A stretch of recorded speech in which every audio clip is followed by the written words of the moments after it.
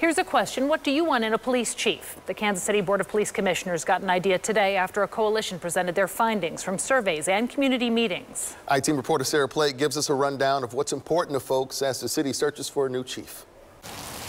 The findings reveal that the community wants a new police chief who can build trust in the community and also reduce violent crimes. This mirrors a lot of what KCPD employees say they want as well, although their answers differ in a few ways. On Tuesday, a coalition of 16 organizations in Kansas City presented their findings to the Board of Police Commissioners about what the community wants in a new police chief. Through listening sessions and surveys, they concluded that both the community and KCPD want a police chief with honesty and integrity, as well as someone who is transparent and has a record of reducing crime. We have not been asked by the Board of Police Commissioners to have a whole lot of involvement in anything that they do. So they're not asking for this, but we're giving them information about how the community feels. The coalition held listening sessions in the spring in all parts of the city and released a survey for the community and a separate one for KCPD.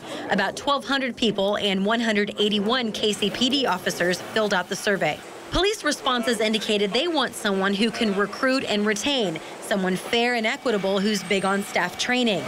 The community placed more importance on someone who will build trust with the community and implement more diversity and equity training in the department. You can take the results of this survey tomorrow. Every major and every commander can meet with their patrol officers and talk about, this is what 64109 is thinking. Here's what 64130 is feeling.